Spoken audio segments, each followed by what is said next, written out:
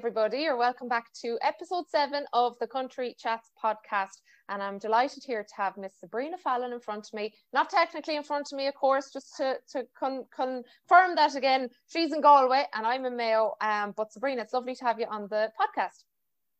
Thanks, Sandra. It's lovely to take part in this. Thanks a million. Lovely to meet you.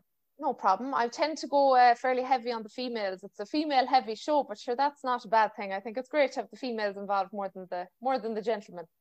Oh, that's great to see, Sandra. It's great to see actually females supporting other females. It's really great. So thanks very much. No problem. Well, as I've said on other episodes, I mean, one of the reasons for doing the podcast is to give singers like yourselves more of an outlet, especially at the moment when the outlet options are in short supply. So it's nice to give you another way of promoting yourselves and having the chats and just getting back into some sort of chats about the country music scene. Yeah, for sure. There's no better. I love an old chat, Sandra. So it's great to...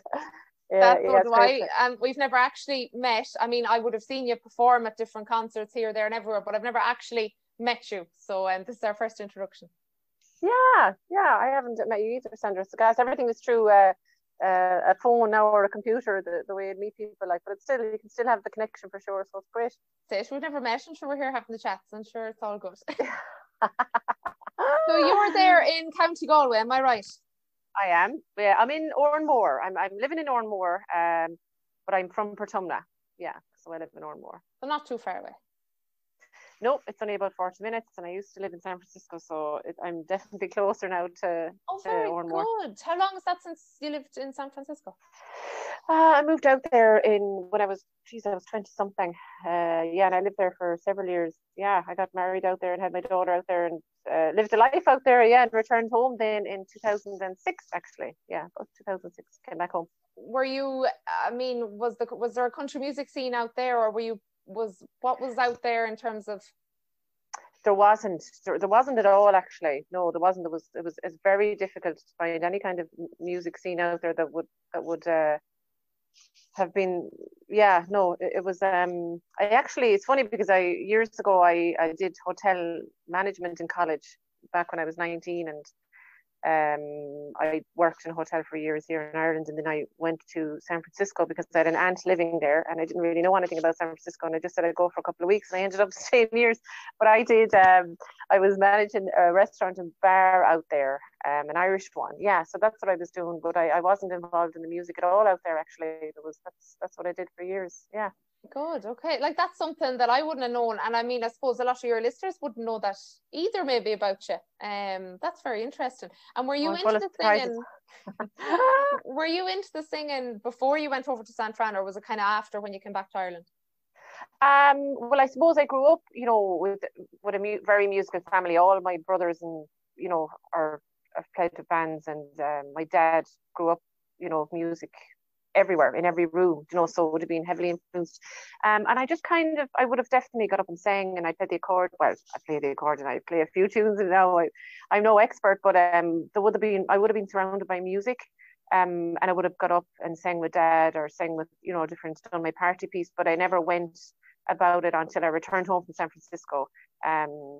It's funny because I know there's a few different curveballs really that brought me to where I did decide to really try and push it, because I just had to ask myself, what do I really love? What do I, because sometimes I think you can get into the groove where you're just doing something for the sake of it because you've done it for a couple of years, if you know what I mean. So, my husband died when she was 4. So that kind of made me stop and have a look at what I really want to do. And what I was too scared to do, probably, and so then I just said, what, I'm going to apply for a Globe Chair. I was over in San Francisco at the time, and I said, I'm going to apply. I love singing. I would have busked for years. I was a busker because I went back to college also when my husband died, and I ended up getting a master's in arts. I have that as well. But I would have busked my way through college. That's how I paid for college. I would go down to Shop Street every weekend, and I put my little red speaker out, my microphone, and I'd be mortified because country music in the city, then country music is like Marmite, it's kind of, there's some people love it, and then some people are like, oh my god. But I think I was the only country busker down along Shop Street, and I used to get the goosebumps, and I loved I loved it. I really did. And I have to say, it was some of my best days were out busking, like the freedom in it. And then I was over and back to San Francisco at that stage. We were spending, a couple of months in San Francisco and a couple of months in Ireland. And I had to make the decision which world I was going to settle in. So I applied for Glóitíre. Willie called me out in San Francisco. I didn't even call Mike because I didn't want to be, putting him in a position where I felt he had to pick me, and Willie just goes, come on, we're taking you on. So I flew back and I didn't return to San Francisco since. And I just took the plunge and went all in. Yeah, so that's some story. Like, I mean, obviously ups and downs along the way. And yeah. Like, yeah, you probably have to stand back and say, well, what do I want? What do I want to do? And wow, that's brilliant. Yeah. Oh, geez, I don't know. Well, I think sometimes you kind of have to take a risk. Yeah, take a risk, because if I listened to 50% of my head, which was, don't bother, you won't get it, you won't make, or that kind of way. And then I was out of Glóitíre very quickly. I mean, I lasted a couple of, not very long in Glóitíre. And I remember when I was voted out thinking, because I wasn't used to the cameras or anything, and I remember thinking, oh my God, you're never going to sing again, but the 50% again. And then the other 50% was like, just because you've been voted out doesn't mean that you can't sing, Sabrina. So I got up the next day and I went out busking again. Busking got me through for a few years, I'm telling you. So yeah, brilliant though. But the busking would have given you so much experience as well, like of playing in front of anyone and nobody, and a big gang and a small gang. And It did. I have a bit of a free spirit, so there was great freedom in it. There's nobody going to come up and say your jive is too slow, or can you turn it down, or this kind of way. I was very much, and every day I would have a different experience with. There was a gentleman. I remember one day he came up and his wife had been diagnosed with cancer, and she didn't have long to live, and he asked me to play a certain song, and they danced in front of me, and it was just really moving experiences. Like, so yeah. Now, I haven't busked. That was my last day of busking, actually, was after I got kicked out of Glóitíre. I went busking the next day, and that was it. I haven't busked since, but wow. Yeah, I'd always... Sure, you were in Galway anyway you were beside the shop street anyway, so after the night before being in Glóitíre. And I suppose the good thing about the other good thing is there's no late nights when it comes to the busking. You're home early. I know, yeah. You can come and go, if you've had enough, just unplug it, off you go, just that kind of way. But I would say for anybody who was probably the best thing I ever did was, if for anybody who'd like to sing and doesn't have the confidence, or is a little unsure, just do that. It's the best experience ever. Yeah, sure. Oh, that's brilliant. No, because I mean, look, before the interview I would have just had a quick Google search just to see was there anything that I didn't know or that I wanted to add to kind of questions to ask you. But like that there is that's the real stuff I want. That just shows there is a bit of work involved, and you do have to kind of put yourself out there, and you have to take risks. Like especially coming into the music scene. I mean, some people would say, "Are you crazy? Sure, what are you at?" There's no money in it, but that's people who doesn't have the grow for it, and who doesn't understand it. You have to take them risks, I think. For sure. I think, you can, whatever you focus on grows. For me, if I focus on you're not going to make it, don't even bother, then, that's what will grow in my mind. But if you're like, why not, and what is it you're looking for as well? Does that kind of, in my case, I'm not looking to be the next big, Loretta Lynn, or that kind of, I'm just looking to sing my music and enjoy it and bring a little bit of joy to some people. And if I can get that from what I can do musically, then I'm a winner. That kind of stuff. Absolutely. No, you're dead right. And I suppose you brought a bit of joy there at Christmas anyway. You brought out a Christmas single. Oh yeah. Oh, just there before Christmas, didn't you bring out a couple of years ago now? I brought the duet. Is it? Which duet? You tell me. Are you on about? Oh, so I Candlelight and Wine, is that the one that was out in November there? I done the duet with Shane Moore. Yeah. Okay. Yeah.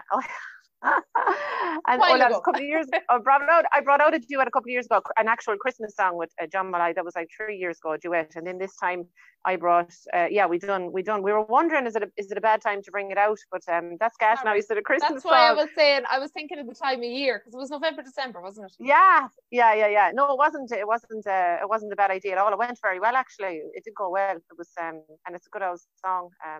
And sometimes I bring this song out because I love it, and then other times I have to bring this song out because I think that the people, it would be something that the people would like. Do you know what I mean? So I just try and get the balance. But Candlelight Mine is a great old classic. I'd always remember Daddy singing it in the bands years ago, or Daddy playing the drums to it. And Shane just said to me, we were in Lanzarote, he just said to me, "This is a great song.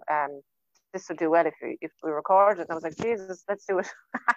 And it did. It's done well, yeah. That's spins. It was probably nice to have that project work on as well, you know, because obviously things have been quiet, so it was nice to have that to focus on and do a video and do the tracks and all that. Oh, I know, yeah, the video was some crack now in the G Hotel.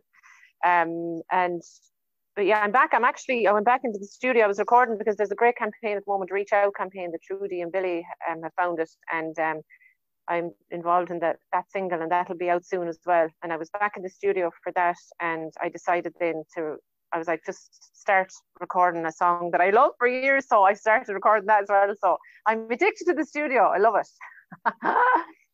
The Reach Out project was another thing I was going to ask you all about. It's a brilliant thing that they're doing, and I can see on Facebook people are putting up how they got calls from such artists, and it's so lovely. It's bringing lovely joy. And am I right in saying there's a single coming out as part of that? Yeah, there is. So you were Jonathan Owens, isn't it, that's doing the?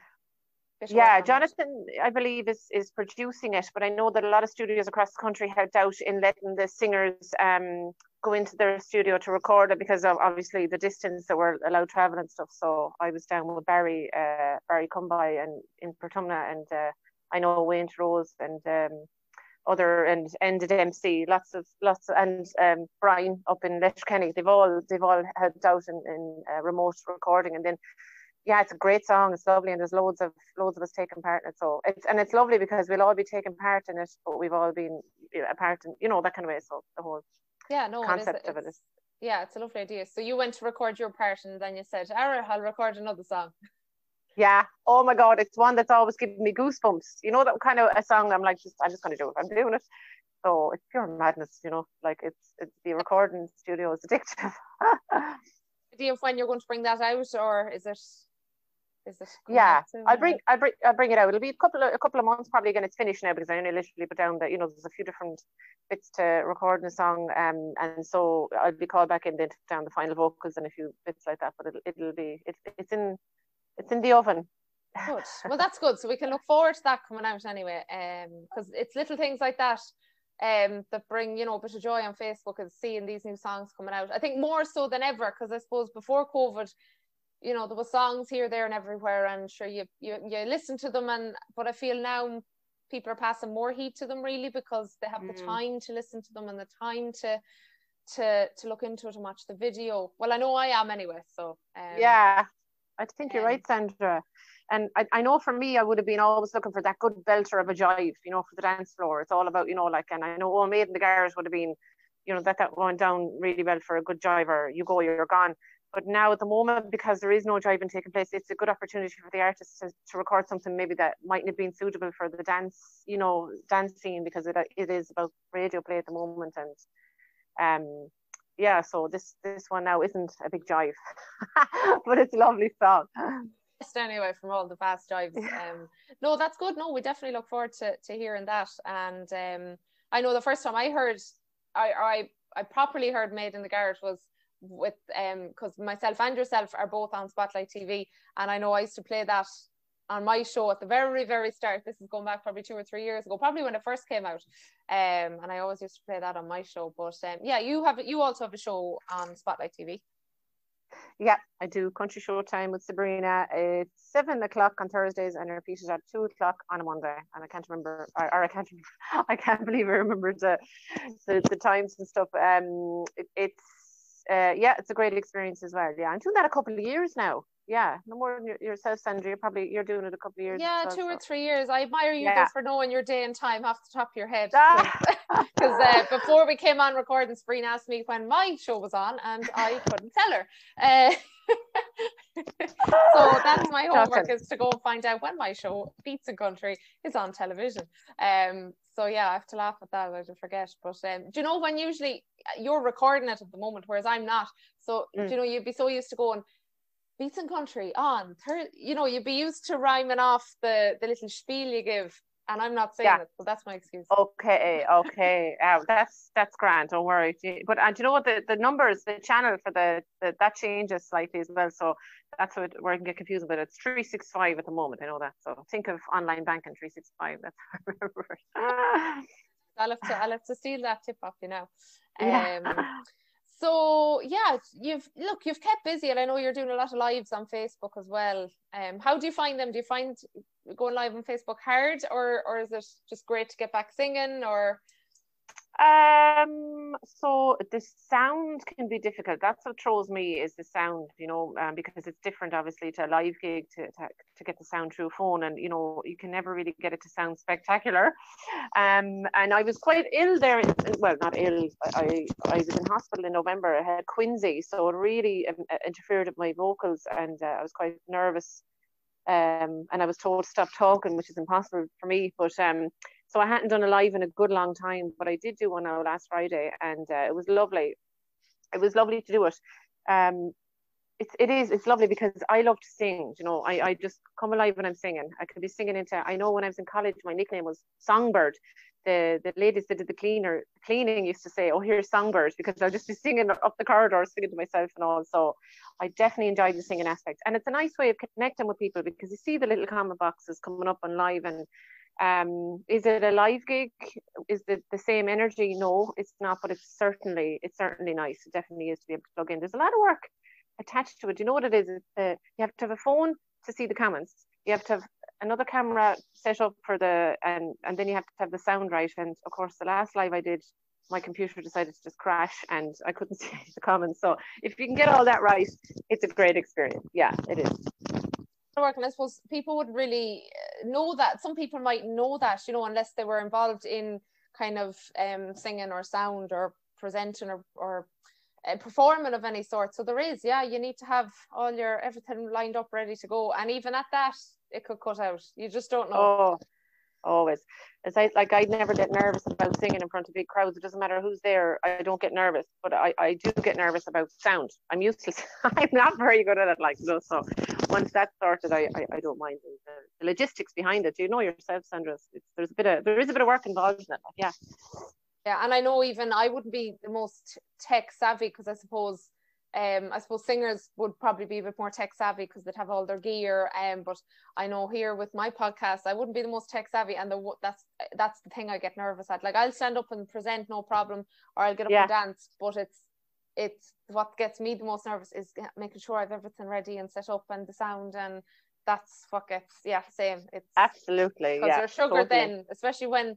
You know, I have to get this recorded, and if it isn't recorded, then the fun starts, and we have to now touch wood. I haven't had to do any interviews again, thank God. But no, it's the sound part is the hard thing to do. But anyway, look, we're not complaining. At least the lives are keeping people, you know, they're letting people see, and I mean, you're still promoting yourself in that sense, because obviously, as I said earlier, the whole self-promotion thing has gone slightly, you know, we're limited to Facebook, Instagram, maybe the radio, bit of the telly, and that's kind of it, you know, the live gigs.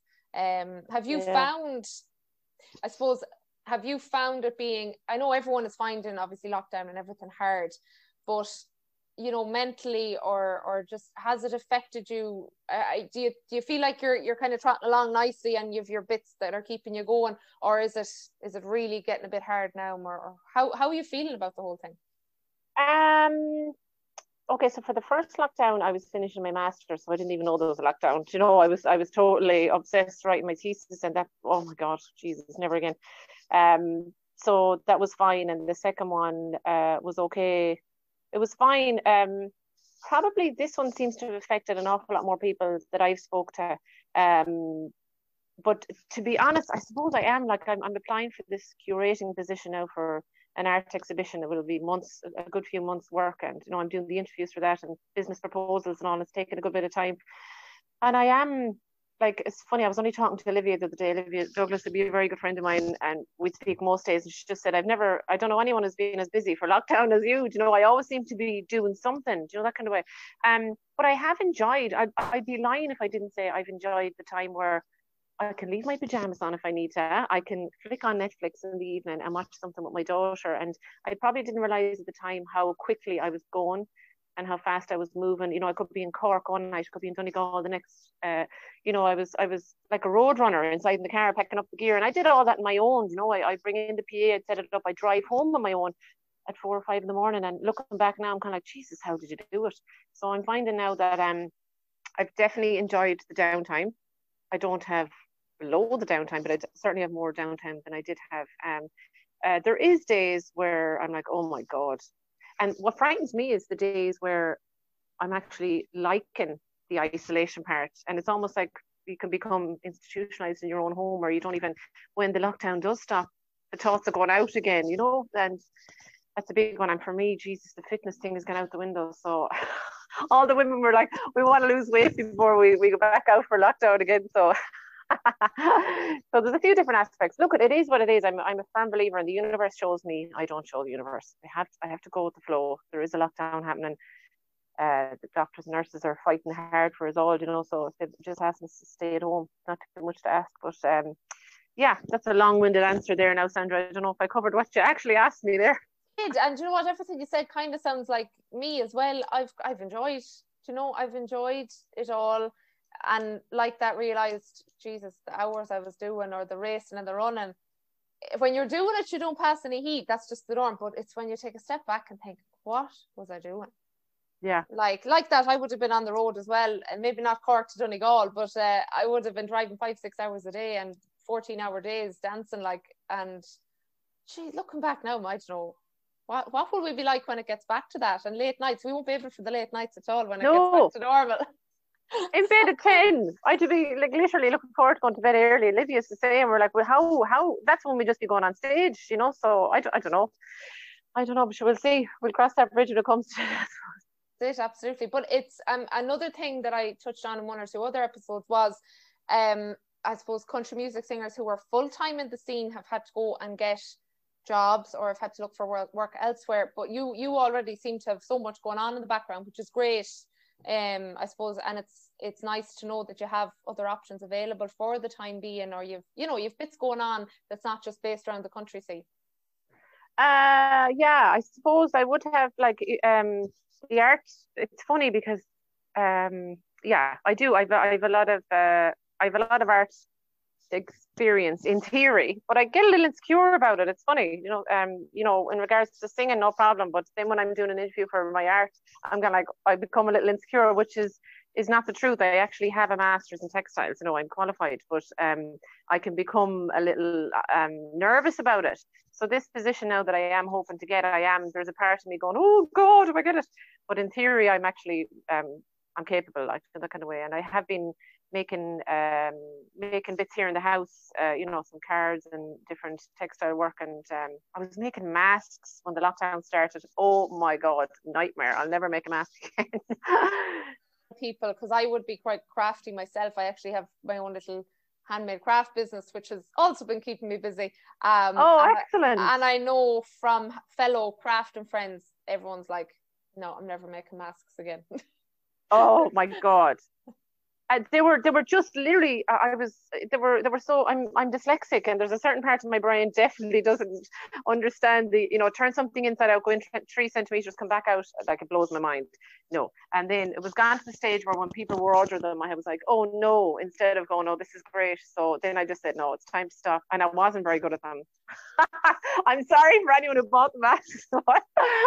Anyway, there you go. So I much more enjoy the little cards I make, stuff like that. I do enjoy them.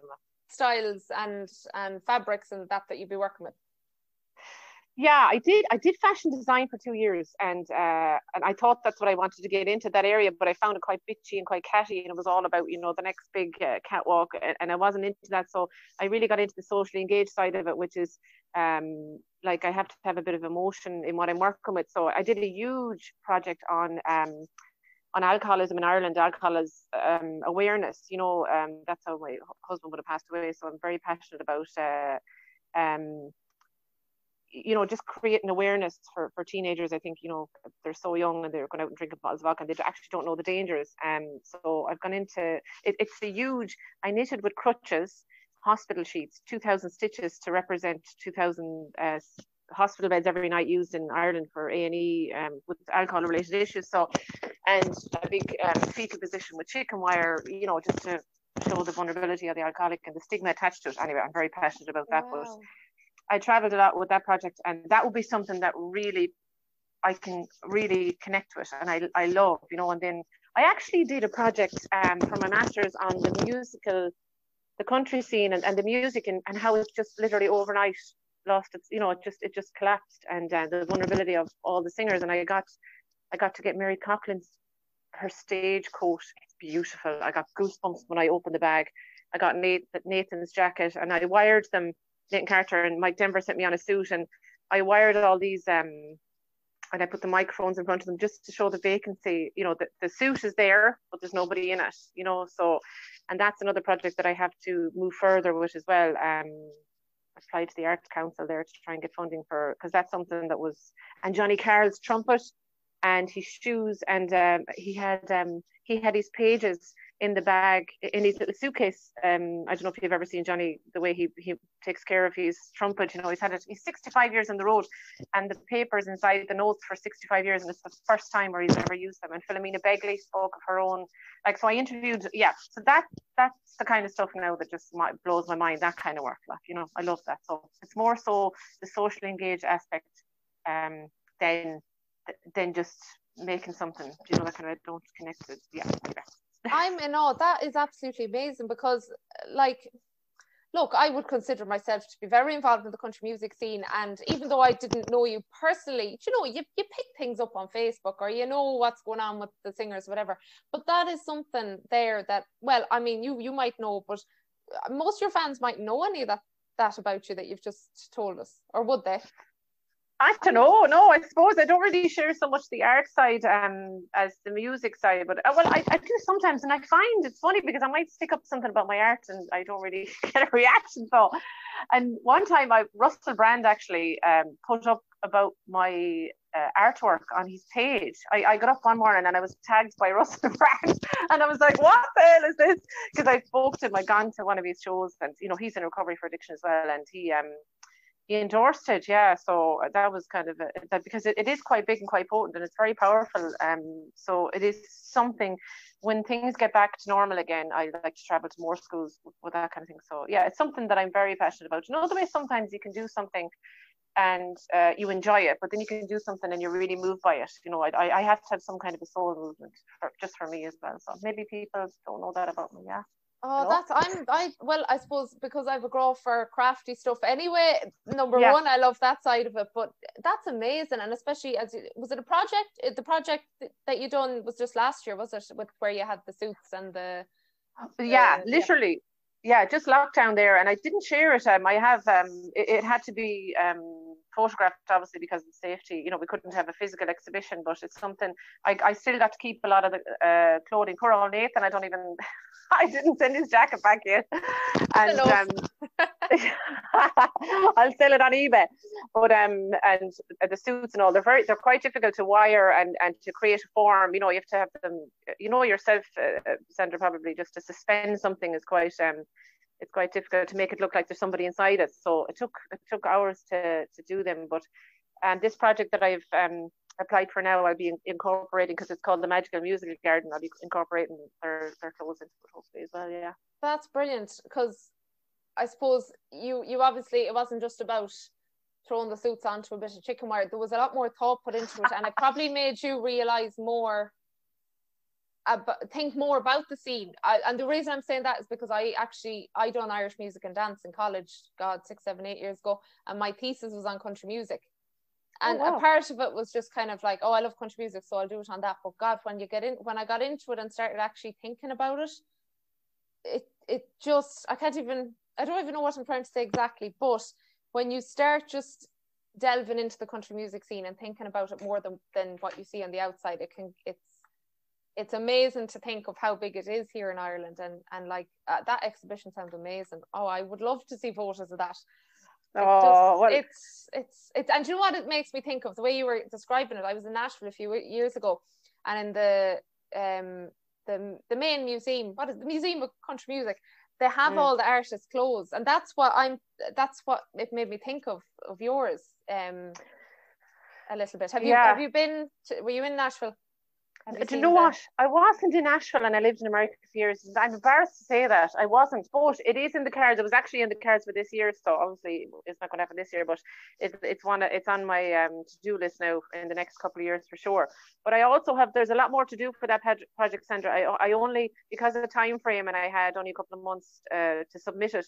I have a lot more to do in that project, like for definite. So I look forward to expanding it, and I will share it eventually. But do you know what I'll do? I'll send you the PDF of what I have anyway today, so you can have a look at it if you want.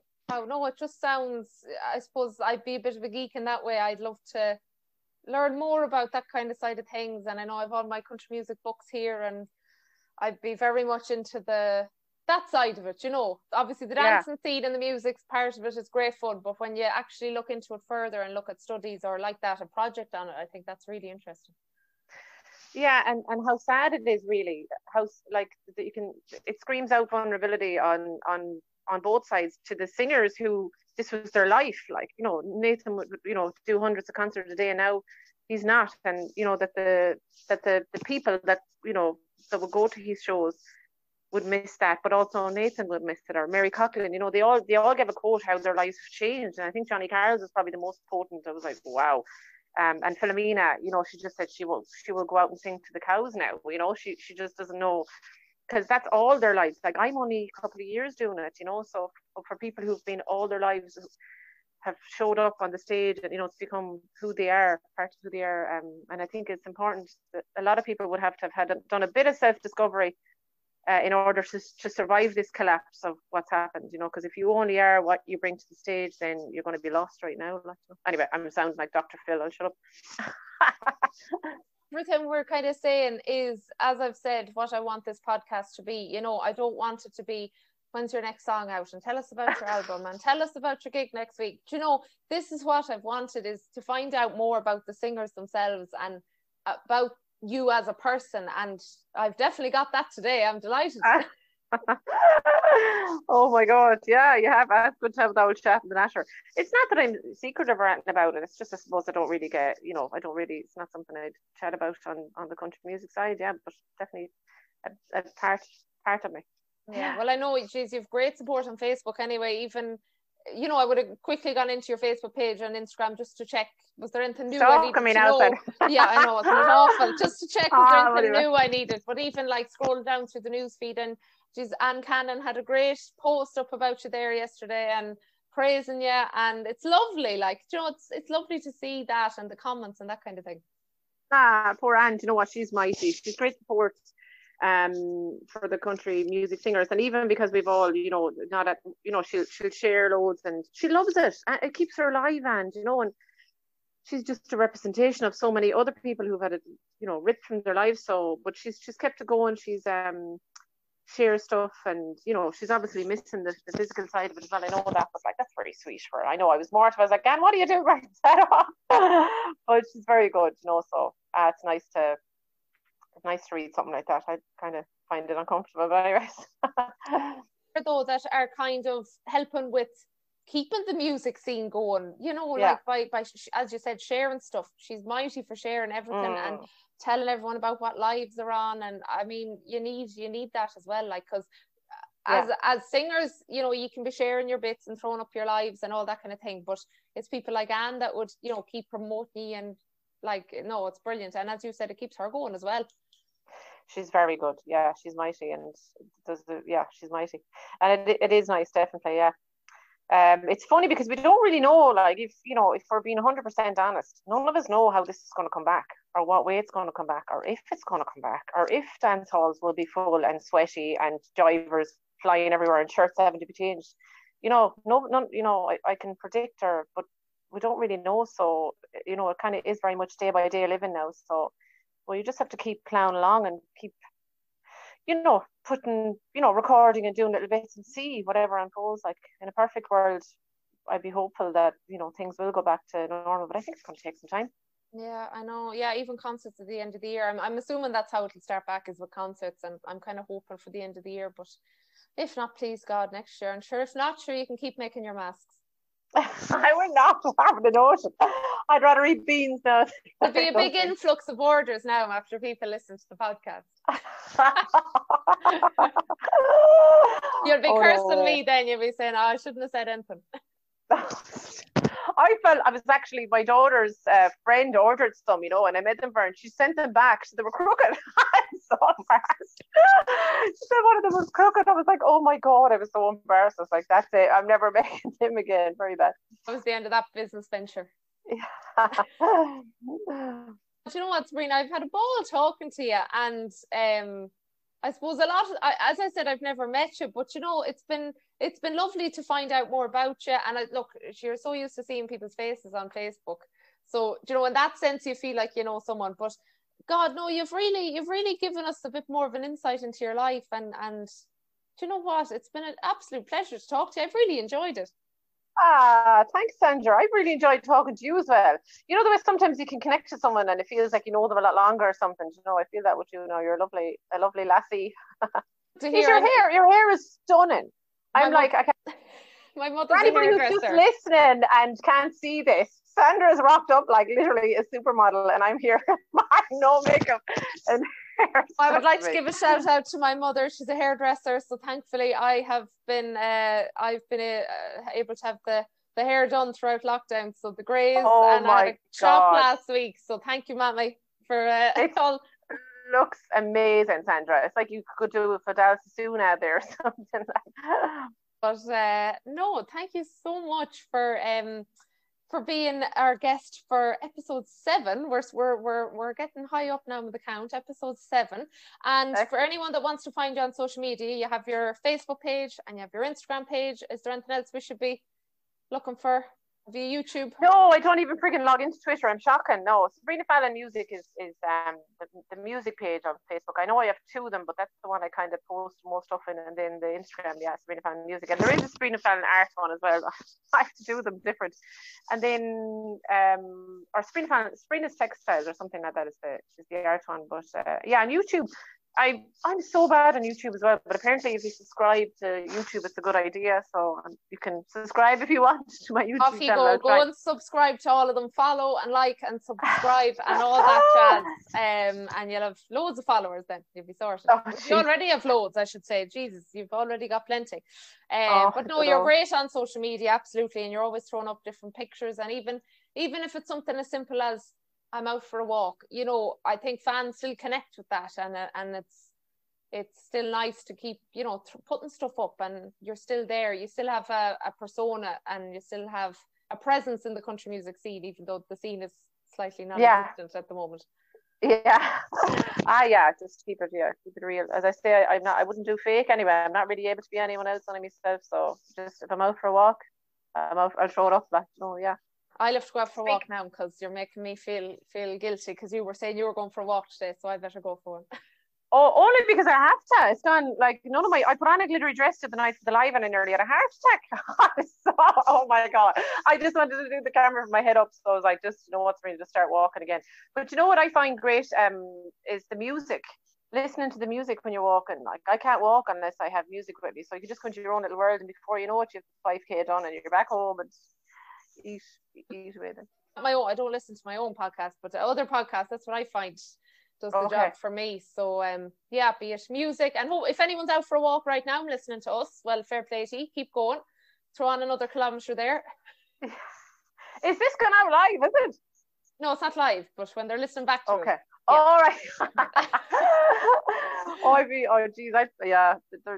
I must I'll definitely make sure and listen to this back. Yeah, you can listen to this when you're out for your walk. I will. I'll be cringing going, did you say that, Sabrina? It's a bad idea to do an interview after 2 coffees. Anyways. Have mine. So that's what I'm going to go and do now, is have my coffee. But Sabrina, thank you so much for agreeing to come on, because I was sending messages and especially when I didn't know you, I didn't know if it would be a good or a bad answer coming back. But thank God you accepted the invite, and here we are. No bother at all, and thanks yourself, Sandra. Thanks so much for having the chat and everything, and I appreciate the support. And we'll meet you along the country scene, please God. Now Please God, sure, I'm only up the road here in Mayo anyway, so please God we will along the road. So guys, thank you so much for tuning in to the Country Chats podcast, and thank you to Sabrina Fallon, and we will talk to you all soon.